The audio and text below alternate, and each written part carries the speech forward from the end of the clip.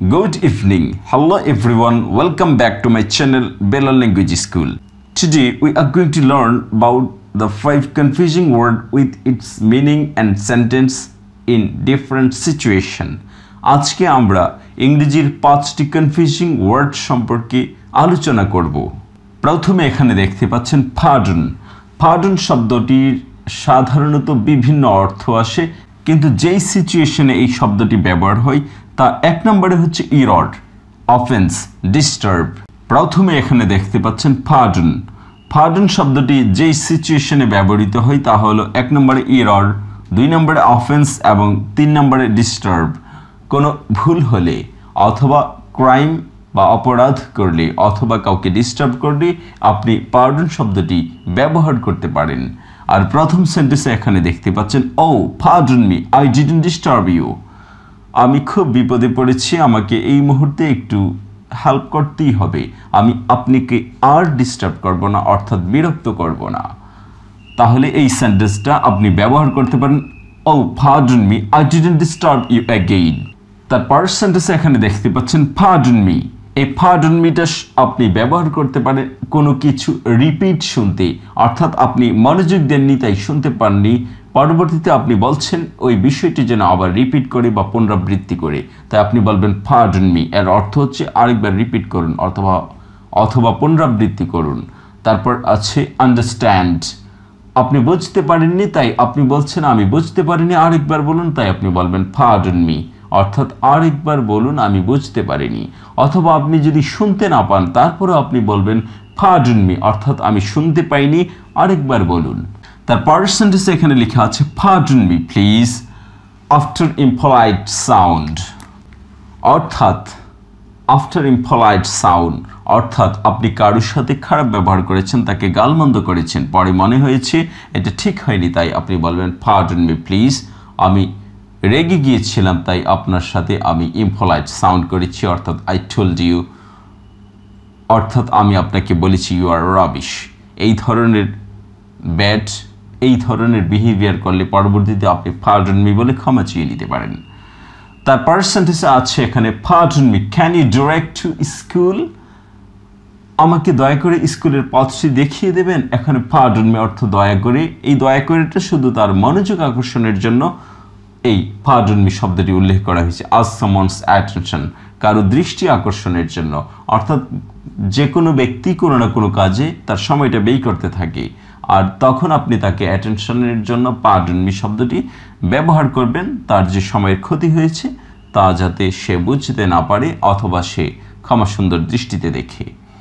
তারপর সেন্টেন্সে এখানে লেখা আছে pardon me can you tell me how to get to school, আমাকে কি স্কুলের পথটা দেখিয়ে দেবেন। ঠিক একই সেন্টেন্স অন্যভাবে এখানেও আস্কিং করেছে, অ্যাটেনশন পাওয়ার জন্য বলেছে pardon me, দয়া করে আমাকে স্কুলের রাস্তাটা দেখিয়ে দেবেন। এই pardon me অর্থ হচ্ছে to draw someone's attention, saying something, এই pardon me অর্থ হচ্ছে saying something to draw someone's attention। তারপর সেন্টেন্স এখানে লেখা আছে I ask you to pardon me, আমি আপনাকে বললাম আমাকে ক্ষমা করে দিতে, অর্থাৎ তাকে বারবার অনুনয় বিনয় করে যখন বলেন ক্ষমা করে দিতে, এই জন্য এক্সট্রা কিছু শব্দ ব্যবহার করতে হয় যাতে সে একটু আপনার প্রতি সিম্পেথি প্রকাশ করে। তারপর সেন্টেন্সে এখানে লেখা আছে pardon me I ought to give you a better answer, অর্থাৎ এখানে কতজন কথা বলছে, আপনি বুঝতে পেরেছেন যে তাদের কাছ থেকে যা শুনছেন তার চেয়ে ভালো অ্যান্সার আপনার মধ্যে আছে, তখন আপনি প্রথমে pardon me বলে তাদের মনোযোগ আকর্ষণ করবেন, তারপরে বলবেন তোমরা যা আলোচনা করছো বাবারা, আমার কাছে তার চেয়ে আরো ভালো সলিউশন আছে। তারপর সেন্টেন্সে এখানে দেখতে পাচ্ছেন he obtained pardon for his sins, কেউ অপরাধ করেছে ধর্মীয়ভাবে, অর্থাৎ ধর্মে যা নিষেধ করা হয়েছে সে কাজ করে ফেলেছে, পরবর্তীতে তার বিচার হয়েছে, এই বিচার হলে লর্ড তাকে এমনিতেই ক্ষমা করে দেন, এই জন্য এই সেন্টেন্সটা এভাবে হচ্ছে he obtained, সে পেল pardon, ক্ষমা for his sins, সে তার অপরাধ থেকে মুক্ত হয়েছে, ক্ষমা পেয়েছে। তারপর সেন্টেন্সে এখানে লেখা আছে টিচার্স গ্রান্টেড হিম এ pardon, একটি ছেলে বারবার স্কুলে দেরি করে আসে, তাহলে টিচার তাকে আর ক্লাসে ঢুকতে দিচ্ছে না, সেই মুহূর্তে অন্য টিচার এসে তার অর্থাৎ ছাত্রের পক্ষে রিকমেন্ড করলো, সুপারিশ করলো, তাহলে এই টিচার তাকে ক্ষমা করে দিয়েছে এবং ক্লাসে নিয়ে নিয়েছে। এইটা হবে টিচার্স গ্রান্টেড হিম এ পার্ডন, শিক্ষক তার ক্ষমা মঞ্জুর করলো, অর্থাৎ শিক্ষক তার আবেদন মঞ্জুর করে ক্ষমা ঘোষণা করলো বা মেনে নিল। তার পার্সেন্টেজ এখানে লেখা আছে আই বেগ ইউ পার্ডন, আমি আপনার নিকট সবিনয় ক্ষমা চাচ্ছি। বেগ অর্থ হচ্ছে প্রার্থনা করা, পার্ডন অর্থ হচ্ছে ক্ষমা। দুইটা যখন একসাথে লিখবেন এটার অর্থটা একটু বৃদ্ধি পাবে, অর্থাৎ স্ট্রেস হবে এবং আর একটু গভীরভাবে তার কাছ থেকে ক্ষমা চাওয়া হচ্ছে। I didn't notice your bag, অর্থাৎ একজনকে বলেছেন বারবার এই বিষয়টা ক্ষমা করে দিতে, কিন্তু আপনি দিচ্ছেন না, তাই তিনি এই সেন্টেন্সটি ব্যবহার করতে পারেন I didn't notice your bag, অর্থাৎ আমি আপনার মধ্যে কোনো ক্ষমা দেখতে পাচ্ছি না। তার পার্সেন্টেজ এখানে লেখা আছে দ্য টু ক্রিমিনালস আই পার্ডনড, দুইজন অপরাধ করেছে এবং তাদের ধরা হয়েছে, পরবর্তীতে তাদের ক্ষমা করে দেওয়া হয়েছে কারণ তারা ক্ষমা চেয়েছে। তার পার্সেন্টেজ এখানে দেখতে পাচ্ছেন হি কুড নেভার পার্ডন হার, একজন এত অপরাধ করেছে যে সে তাকে ক্ষমা করা সম্ভব নয়, তাই আরেকজন তাকে কখনো ক্ষমা করেনি এবং করবেও না। তার পার্সেন্টেজ এখানে লেখা আছে হি ওয়াজ pardon after serving 10 years of A life sentence, একজন খুব বড় ধরনের অপরাধ করেছে, তার আজীবনের জন্য কারাদণ্ড হয়েছে, তাহলে 10 বছর কারাভোগের পর তাকে ক্ষমা করে দেয়া হয়েছে। তার আচরণ লক্ষ্য করে মনে হচ্ছে যে সে আর অপরাধে জড়াবে না এবং অনুতপ্ত হয়েছে। হি ওয়াজ পার্ডন, তাকে ক্ষমা করে দেওয়া হয়েছিল আফটার সার্ভিং 10 years 10 বছর কারাভোগের পর অফ এ লাইফ সেন্টেন্স, আজীবন কারাভোগের অথবা আজীবন কারাদণ্ডের 10 বছর কারাভোগের পর তাকে ক্ষমা করে দেয়া হয়েছিল। তারপরে এখানে দেখতে পাচ্ছেন সরি, এই সরি শব্দটি আরও কোন কোন সিচুয়েশনে ব্যবহৃত হয় তা এখানে উল্লেখ করা হয়েছে, যদিও আগের ভিডিওতে সরি সম্পর্কে বিস্তারিত আলোচনা করা হয়েছে। সরিটা রিজনের ক্ষেত্রে আপনি ব্যবহার করতে পারেন, স্যাড দুঃখের জন্য ব্যবহার করতে পারেন, সিম্প্যাথি জানার জন্য ব্যবহার করতে পারেন, আনহ্যাপি অসুখের জন্য ব্যবহার করতে পারেন, রিগ্রেট অনুতপ্ত হলেও আপনি সরি শব্দটি ব্যবহার করতে পারেন। এখানে শুধু 2টি সেন্টেন্স দেওয়া হয়েছে I am sorry to hear about your father's death, তোমার পিতার মৃত্যুর সংবাদে আমি খুবই দুঃখিত, অথবা তোমার পিতার মৃত্যুতে আমি সমবেদনা জানাচ্ছি বা সমভাবে আমি ব্যথিত। এই সরি শব্দের অর্থ হচ্ছে সিম্প্যাথি অথবা স্যাড, সিম্প্যাথি অথবা স্যাড। তার পার্সেন্টেজ এখানে দেখতে পাচ্ছেন I am sorry I have heart you, কাউকে আপনি আঘাত করেছেন, তার মনে কষ্ট দিয়েছেন, তখন আপনি বলবেন আই এম সরি, আমি খুবই দুঃখিত, আই হ্যাভ হার্ট ইউ মানে হয় আমি আপনাকে আঘাত দিয়েছি।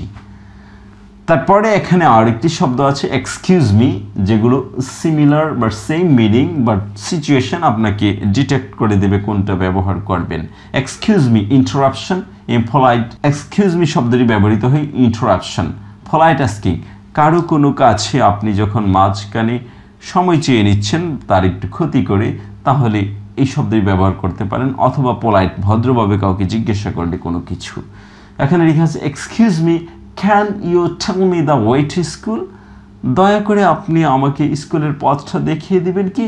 এক্সকিউজ মি এখানে অর্থ হচ্ছে দয়া করে, কিন্তু আসলে এটার এক্সাক্ট মিনিং হচ্ছে আপনি কারো দৃষ্টি আকর্ষণ করছেন এবং এখানে একটি রিজন লুকায়িত আছে যে আপনি তার কাছ থেকে পথটা জেনে নেবেন, এই রিজনের কারণে এখানে এক্সকিউজ মি। অথবা তাকে ইন্টারাপ্ট করেছেন বা তার কাজে বা তার সময়ের যে ক্ষতিটা করেছেন এই জন্য আপনি এক্সকিউজ মি বলেছেন।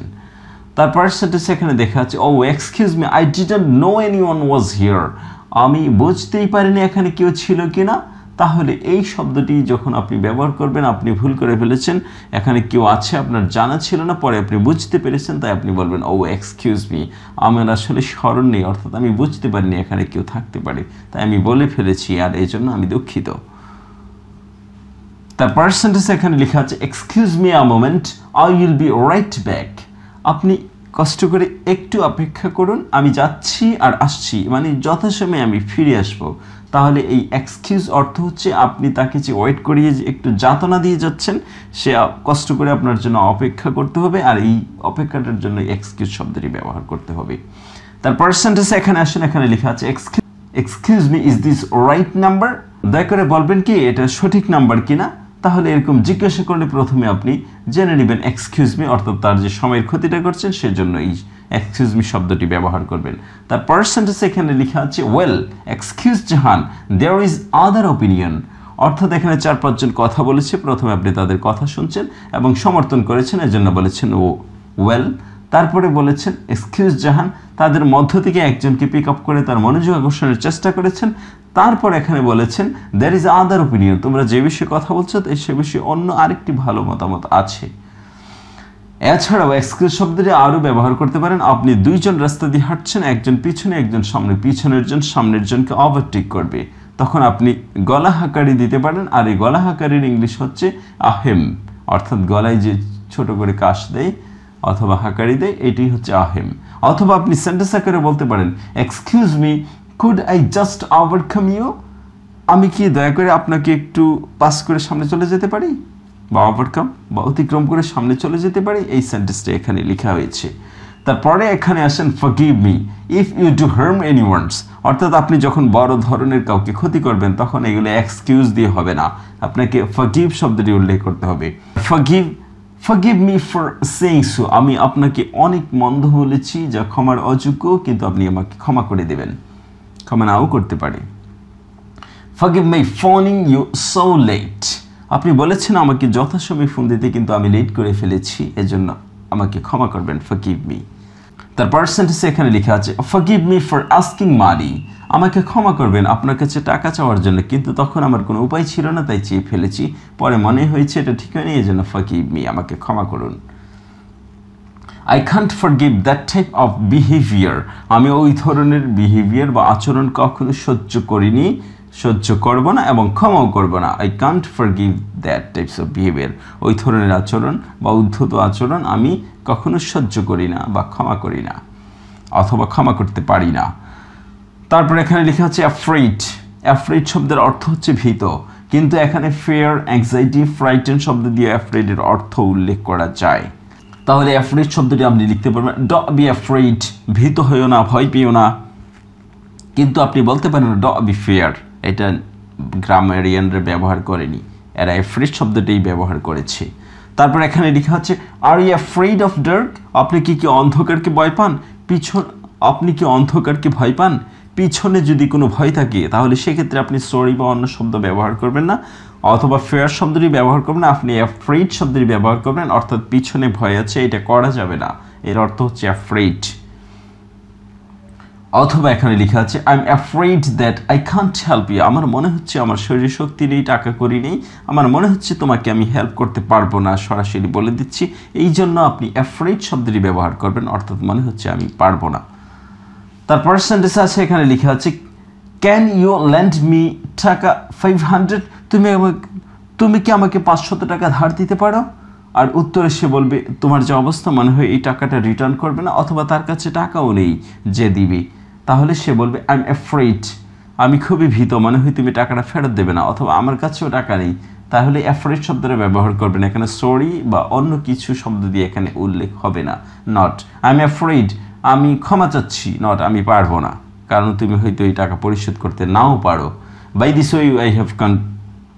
way, we have completed these 5 confusing words.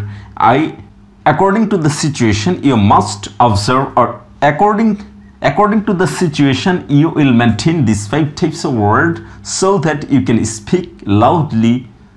Thank you very much for watching this video. If you find this video helpful for you, don't forget to subscribe my channel. Keep learning with this channel. Have a nice day. Bye bye.